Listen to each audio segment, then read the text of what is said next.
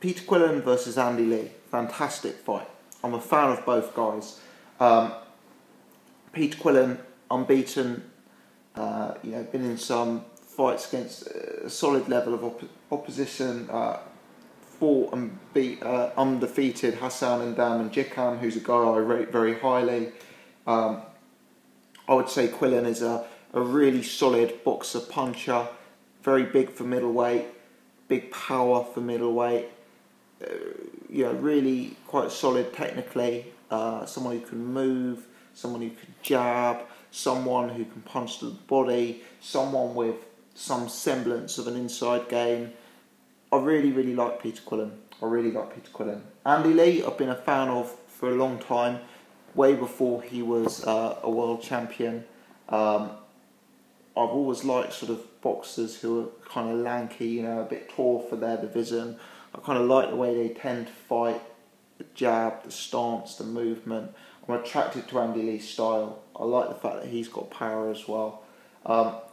These are both guys that I'm keen on. But one of the two I'm far less convinced about, and that's Andy Lee. Let me tell you why. First and foremost, don't believe what Adam Booth was quoted as saying in an IFL TV interview a few months ago, that Andy Lee made the drop down to the light middleweight division to have options in both divisions. That's not true. That's not what fighters do. You don't see fighters dropping a weight division typically, just to test the waters of what the market is like at the lower weight division. In my opinion, a tactical decision was made to drop down to light middleweight because it would suit Andy Lee's game better, because Andy Lee could comfortably make £154. I believe both of those statements to be true, and I believe they only came up to 160 because out of nowhere they got a title shot against Matt Korobov. They were successful in that title shot, congratulations. But it doesn't change the fact that in my mind, Andy Lee was previously considering his best option as 154. And I think that's potentially a telling statistic against a guy like Peter Quillin, who's a very, very big middleweight. Secondly, Andy Lee, a lot of people have got on the Andy Lee bandwagon in the last year. They've seen him in two fights, John Jackson, Matt Korobov, both of which have ended in lovely knockouts. As the wire says, knockouts cause amnesia. But let's look at Andy Lee's career. I mean, clearly the guy is a big puncher. Clearly he can whack a bit. Clearly he's got power. But for me, this is no Gennady Golovkin puncher. He's fought two guys in John Jackson and Matt Korobov, who are both very, very overrated in my opinion. I mean, where do you rate John Jackson in the light middleweight division? Where do you rate Matt Korobov as middleweight in the middleweight scene? Could you honestly say that either of them are top 20 middleweights or light middleweights in their respective division? Who have they fought? Who's the best guy that John Jackson has beat up at light middleweight?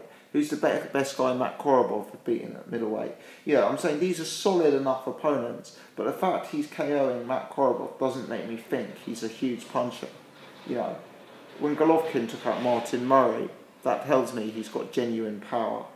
What I'm getting at is, let's not forget, Andy Lee, he went very deep into a fight with Fitzgerald recently. Same guy we saw Spike O'Sullivan knock out in the first 15 seconds of that fight. Andy Lee is not a Gennady Golovkin style puncher in my opinion. Yes, he's got power. Yes, you can't afford to take his shots in the chin.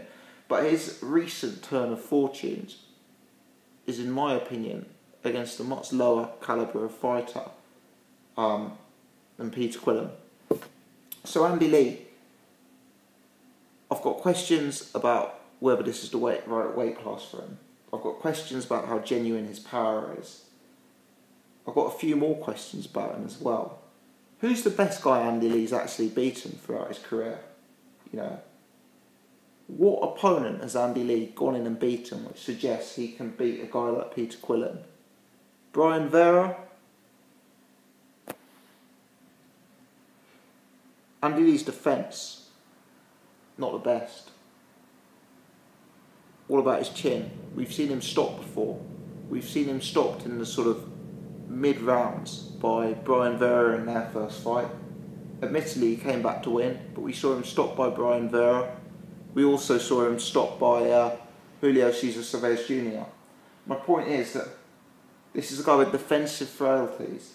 This is a guy who can be hurt in fights. This is a guy who can be stopped going in against a bigger puncher like Peter Quillin, in my opinion.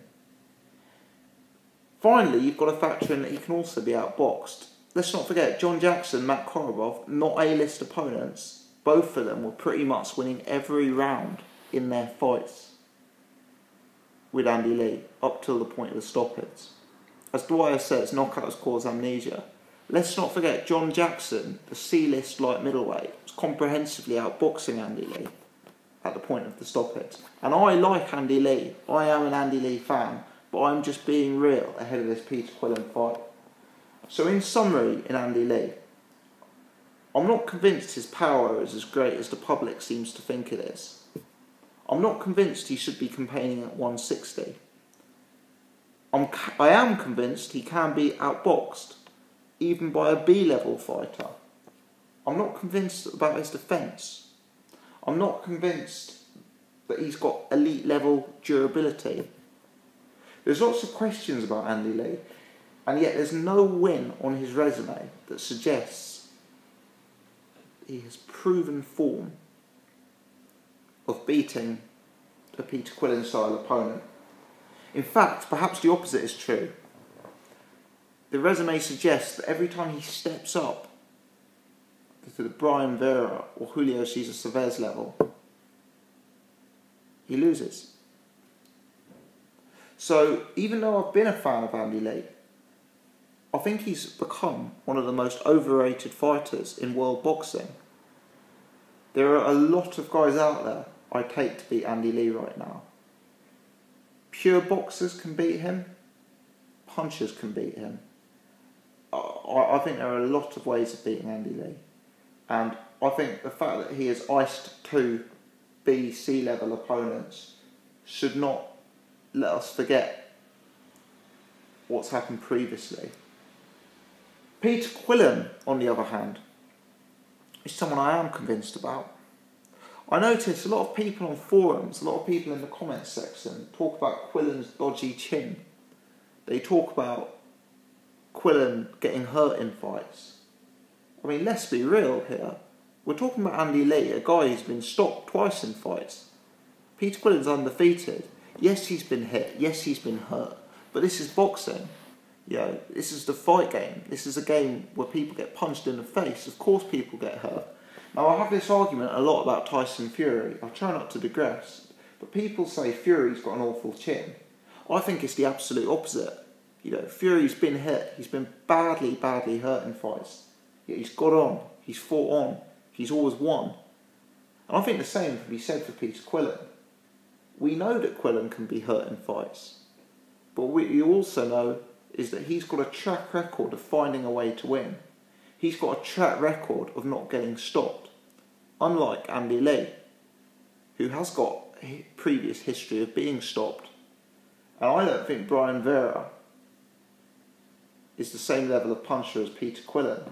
The same Quillin who knocked the undefeated Hassan N'Dam down 6 times. Now, I think Peter Quillin can beat Andy Lee in a number of different ways.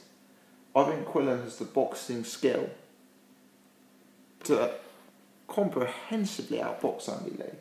I mean, John Jackson and Matt Korobov pretty much took every round off Lee. So what is there out there to make you think that Lee can outpoint Quillin? Secondly, I think Quillin's got the power dynamic to the game. I would even suggest, and I know this is controversial, that there is a strong argument that Peter Quillin actually is the power puncher in this fight. When I watched that Hassan N'Dam fight, I noticed Peter Quillin landing with power with both hands.